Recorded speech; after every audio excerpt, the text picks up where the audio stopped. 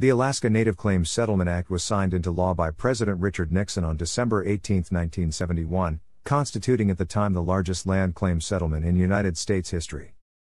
ANCSA was intended to resolve long-standing issues surrounding Aboriginal land claims in Alaska, as well as to stimulate economic development throughout Alaska.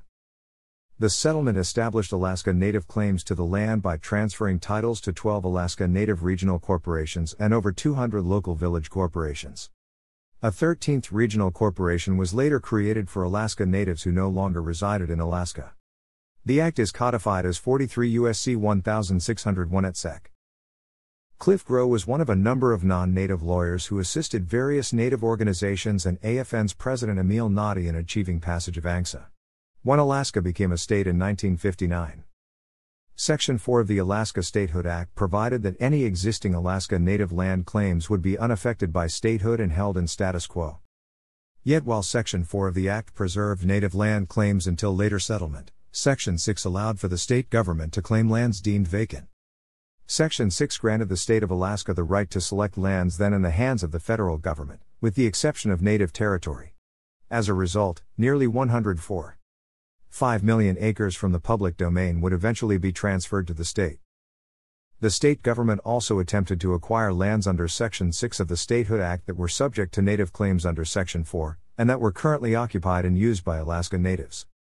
The Federal Bureau of Land Management began to process the Alaska government selections without taking into account the Native claims and without informing the affected Native groups. It was against this backdrop that the original language for a land claims settlement was developed. A 9.2 magnitude earthquake struck the state in 1964. Recovery efforts drew the attention of the federal government. The Federal Field Committee for Development Planning in Alaska decided that Natives should receive $100 million and 10% of revenue as a royalty. Nothing was done with this proposal, however, and a freeze on land transfers remained in effect. In 1966, Emil Nadi called for a statewide meeting inviting numerous leaders around Alaska to gather and create the first meeting of a committee. The historic meeting was held October 18, 1966, on the 99th anniversary of the transfer of Alaska from Russia.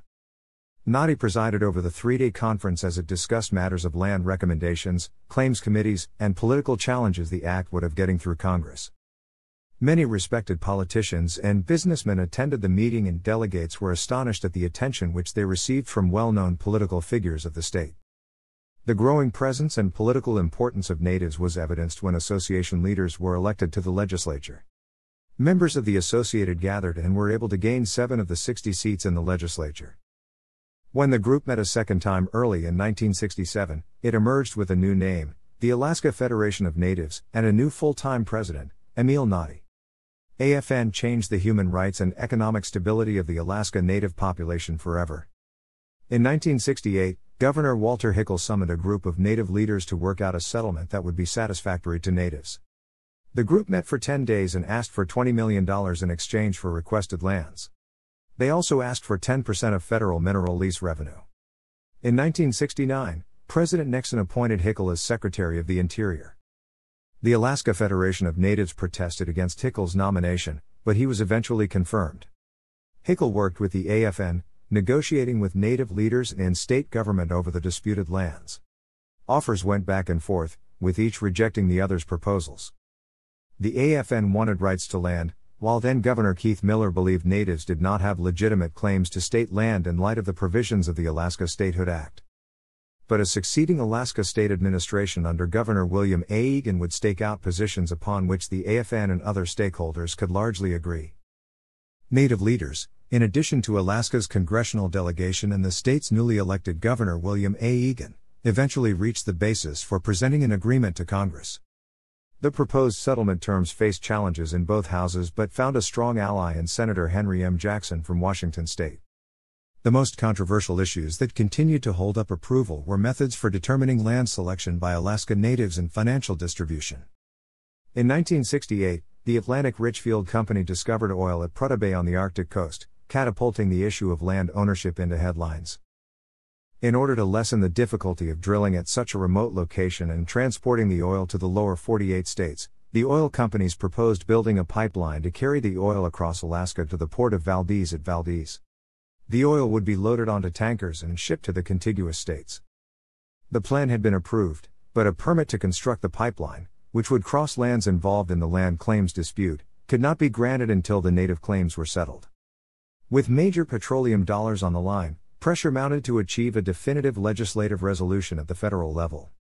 In 1971, the Alaska Native Claims Settlement Act was signed into law by President Nixon.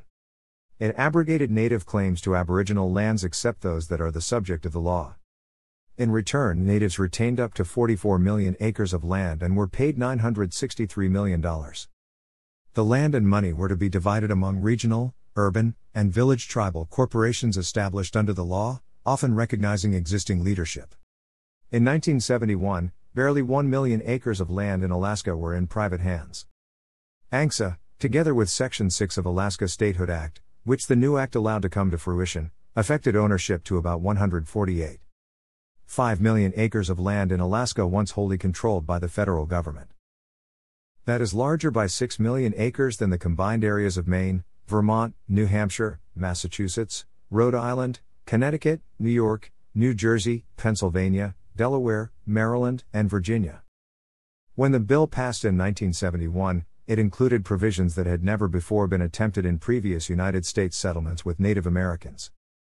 The newly passed Alaska Native Claims Settlement Act created 12 Native Regional Economic Development Corporations. Each corporation was associated with a specific region of Alaska and the natives who had traditionally lived there. This innovative approach to native settlements engaged the tribes in corporate capitalism. The idea originated with the AFN, who believed that the natives would have to become a part of the capitalist system in order to survive. As stockholders in these corporations, the natives could earn some income and stay in their traditional villages. If the corporations were managed properly, they could make profits that would enable individuals to stay, rather than having to leave native villages to find better work. This was intended to help preserve native culture. Alaska natives had 3 years from passage of ANCSA to make land selections of the 44 million acres granted under the Act.